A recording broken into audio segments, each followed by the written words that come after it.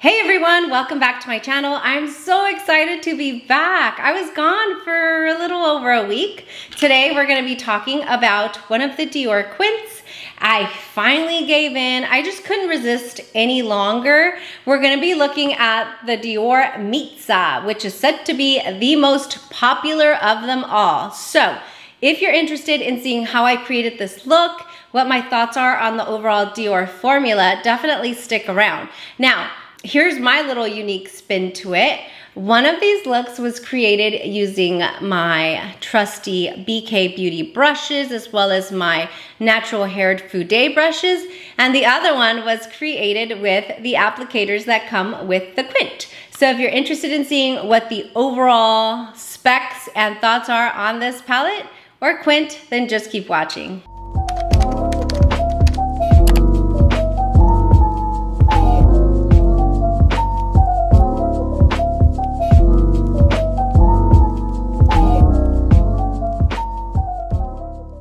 Okay everybody, so I'm very excited to be back. If you've been a subscriber, you know that I haven't uploaded in a little over a week. My laptop had a little bit of a mishap, and so I've been taking the time to really spend time with my boys, enjoying all of the other creators that I love to watch here on YouTube, and then also think about content and get prepared a little bit.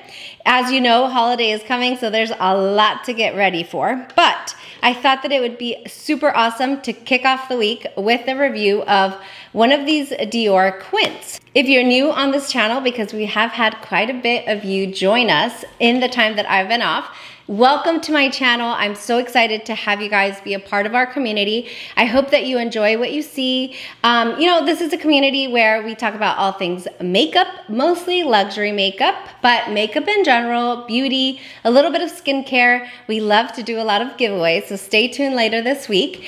And yeah, we just like to form a community where we all come together, talk about what we're passionate about, uplift each other. So if that's your thing, stick around. Consider subscribing if you haven't.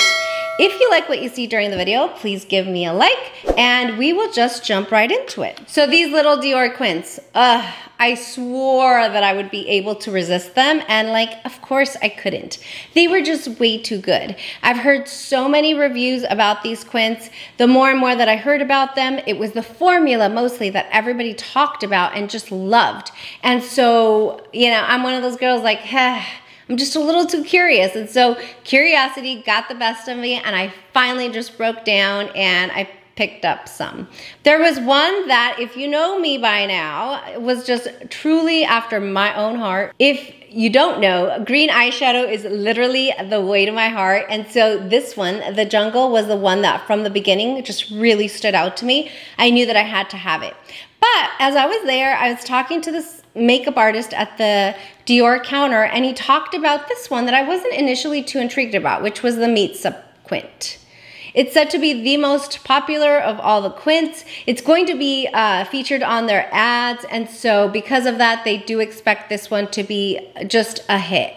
Now, at first glance, it looks a little nude, and I thought, that's really not what I'm after. I don't really gravitate towards nudes, but the more I looked at it, it had a little bit of this burnished red here and then a more plum or burgundy color here that I really have been enjoying. I did have a Chanel video on one of the quads, I think it was Seduction, which I will link here. And so I really loved that color story. So I thought, well, I am really digging this reddish vibe, so let's pick it up. So today I wanted to do a review on this quint. I'm also on my way to work, so I'm wearing my work dress and I'm just ready for some meetings, and so I thought this would be a little more work appropriate than the green.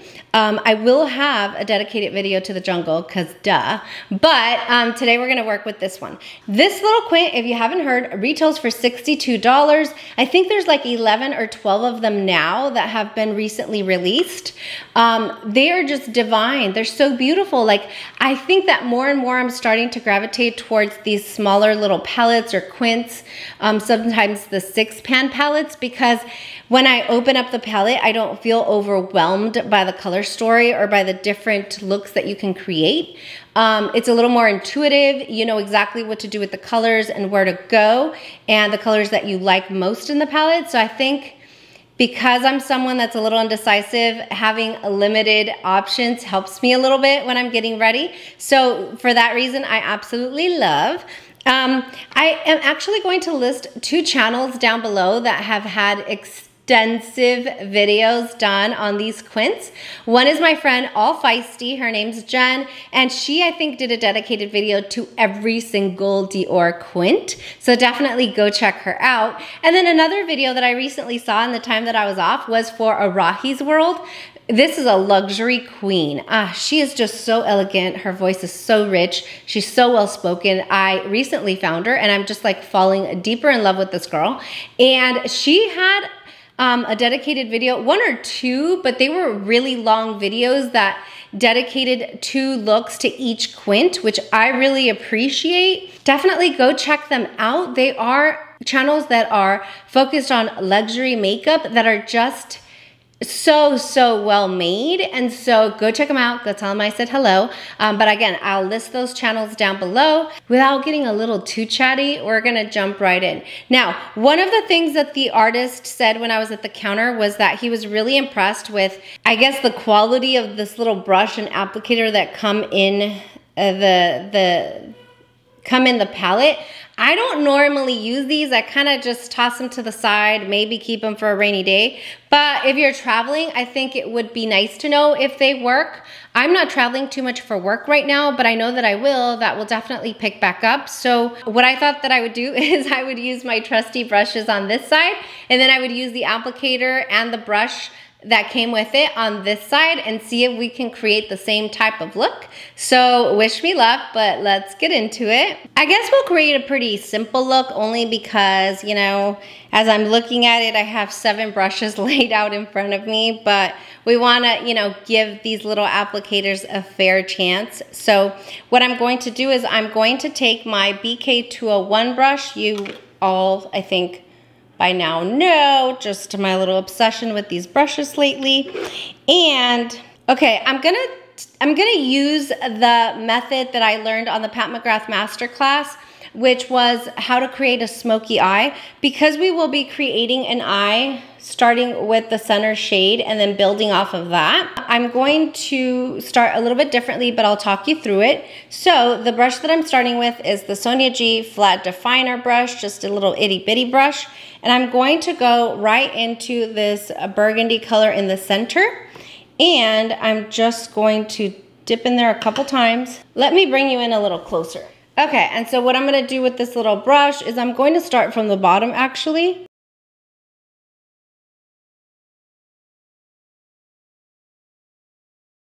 And start to create the shape that I will want. I'm going to go in a little here, and then no additional product, I'm going to now start to create this arch that I want to create with the shade. Now I'm going to take my trusty little refer number 2, again into the same shade in the middle, and I'm going to start packing the color in. And FYI, there's not a lot of kickback or anything on these, so that's nice. And I'm only going to concentrate it on the outer third of the eye. Now I'm going to take my Chikuhodo blender brush and I'm just going to start diffusing it, making it a little softer. There is no additional product on this brush, by the way. It's truly just to diffuse. Okay, that's been diffused nicely, so we will move on. Okay, now I think I'm gonna go in with this brown taupey shade almost. I've wiped off my refer number 2 and I'm just gonna dip into it. Start on the middle there, the center of the lid, just to kind of see what the color will do as I mix it. Now I'm going to take my Sigma F70. It's a concealer brush, but I find that these shades are really creamy, which I love. But what I want to use is now this lighter shade. It's between like a brown and in slight hints of orange in it. I think it's gorgeous. A little bronzy champagne-y color. And I'm just going to focus that again on the center lid, just to give it a little extra sparkle. That looks beautiful. I'm taking my BK207. It's my little pencil brush, which I love. And I'm going to go into this lighter shade here. And I'll just run that in the inner corner just to give it a little illumination and then along the brow bone. And I mean, I guess if you wanted to stay super muted or just a tiny bit smoky but not too much, you could stay here. We all know that's not Yadi's vibe, so let's deepen out the outer V. I'm gonna take my BK202 brush, which is a dome tapered brush, and I'm just gonna go in really lightly, just a little bit, into this darker plummy color. So gorgeous. And I'm going to just kind of focus it here. Again, the only intention for this is to deepen up the outer V. Do you see? I mean, when I looked at this palette, I truly thought that it was like a brownie neutral palette. And now it's making me want to go pick up the soft cashmere or the new look. I love the way that that one looked on Jen from Just Glow Firefly. I mean, it was just gorgeous, but it's totally not. It's like a little burgundy palette, this Mitzah one, and it is beautiful. I love it. I'm gonna take the same brush and a little more product and just smoke out the lower lash line. Look at how gorgeous that is. Oh my God, I die. That is just beautiful. I'm gonna go back into this light color, which is the one that I thought would be like an inner corner highlight, but in actuality, it's a really beautiful topper shade, and I'm just gonna go in the middle again, I guess the first 2/3 of the eye, and just kind of highlight a little bit more. I think that's really, really pretty. Really pretty. Okay, and so we're done. So now let's see if we can recreate it with these little applicators that we got in our little palette. So I mean, that's what I love, I guess, about the quints. They're just so easy. Okay, my bell rang because, you know, that always happens. Okay, so now we're gonna create the same look on this side. Let's see if we can do it. So the side of the applicator that resembles this flat definer a little bit is, I think, the sponge applicator. So I'm gonna go in, yeah, I'm gonna go in with this side. And again, we're gonna start in the middle, which is this little center shade here, the berry or raspberry color. And we'll just grab a little bit of product and we'll start.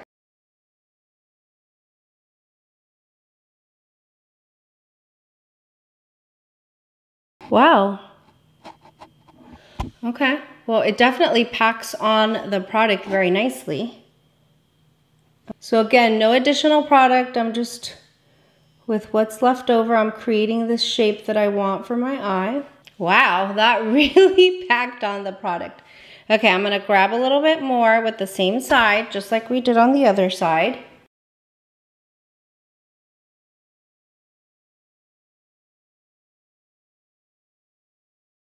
Okay, that did a pretty decent job.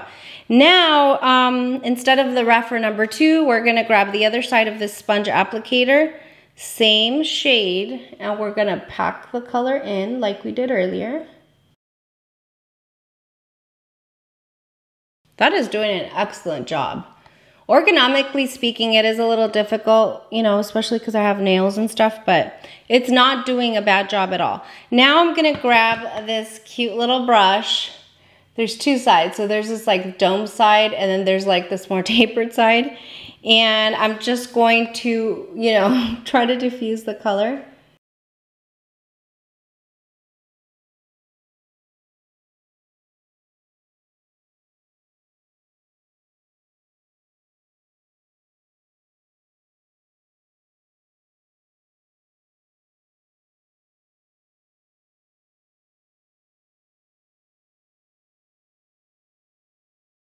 Okay, I don't know if we'll be duping this for the Chikuhodo blend brush anytime soon, but you know, it's fine. Let me just clean it up with my Chikuhodo. I feel like my Chikuhodo just blends a little bit nicer. Duh. Okay. All right. Okay, cool. So we are there. Now we're gonna grab the other side of the sponge applicator and we're gonna go into this brownie taupey shade here. Start in the middle, which is what we did on the other side, and then go from there. What I will tell you that for more focused application, these little sponge applicators are not half bad. Now I'm gonna take the more tapered side of the brush and I'm gonna go into this orangey shade, this copper shade there, and focus the color on the middle here. And then after that, go towards the whole shade, the whole lid.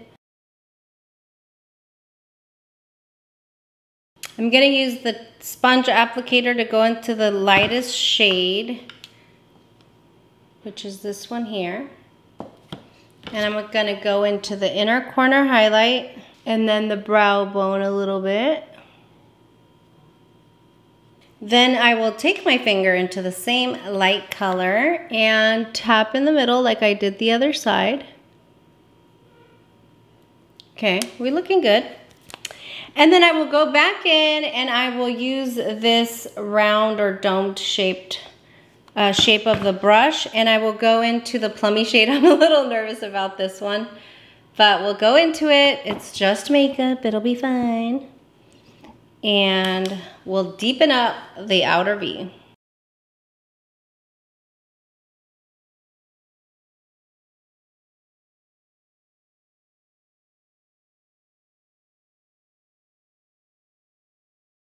I'm gonna take a little bit more of that plummy shade and I'm gonna smoke out the lower lash line a little bit. What do you guys think? I feel like on camera this one looks a little darker. The outer V I mean, so let's just intensify a little bit here.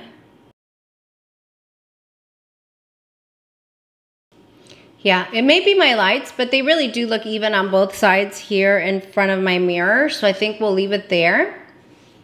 I'm going to throw on maybe lashes, maybe not, just because I want the focus to be on the colors.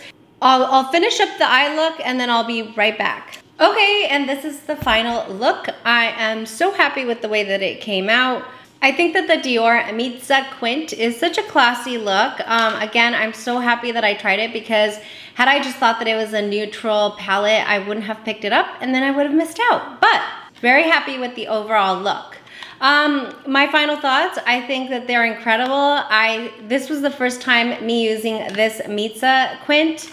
I did use the Jungle already just off camera because I couldn't wait. I think they're incredible. I'm gonna go pick up more. Like now I see why other people, I mean, I just didn't get it. Like they would pick up 1 or 2 and then they'd go back for 4 more. And I truly didn't understand, and I get it now, okay? The hype is real. They're amazing. This formula is like no other. Now, let's talk about the application process because I thought that's what my unique little spin on this video was. If you guys remember, I used just my trusty Sonia G, some of my BK Beauty brushes on this side, and then I used the applicators that the Quint came with on this side. And I mean, honestly, like, you really can't tell. And I have to be honest, I did walk out of the room after I applied it and I asked someone, I said, hey, which side do you like best? And they actually picked this side, which is the one that was used with the applicators that came with the Quint. So, I mean, I think, am I going to use those applicators? Probably not, especially if I'm doing my makeup at home. But it's really nice to know that these newly designed applicators that Dior worked on really are a great go-to if you're traveling and you don't want to travel with your brushes and a ton of other makeup. So anyway, I just thought that I'd fill you guys in on that. Thank you guys so much for watching. Let me know if you've picked any of these Dior Quints up and what colors you are loving.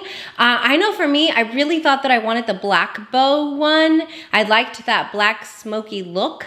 Once I was there, I still love it, but I just think it's so similar to the Dior Holiday Quint that I'm eyeing, so I decided to wait. But there's just so many others. I will tell you that you're probably gonna see a review for the Plum Tulle Quint. I saw it on Arahi's World and I just died. I love that purple color story and I just want more of it. So I'll probably pick that one up. I'm thinking about the soft cashmere because my friend Susanna also did a beautiful look with that one. I just don't know, guys. Like, now I know why everybody keeps going back for more. So if you liked this video, give me a thumbs up. Make sure you subscribe if you haven't already done so. Definitely follow me on Instagram. That's where I make a lot of my announcements, especially in regards to the giveaways, which I do have a giveaway that I will be announcing in my video, I think after this one that you see, but I've already done so on Instagram, so definitely follow me there. All of my handles are down below, as well as Twitter, which I'm definitely trying to build. So happy that you guys are here. I'm so happy to be back. You guys don't even know what an amazing creative outlet this is for me. So I will see you guys next time. Bye.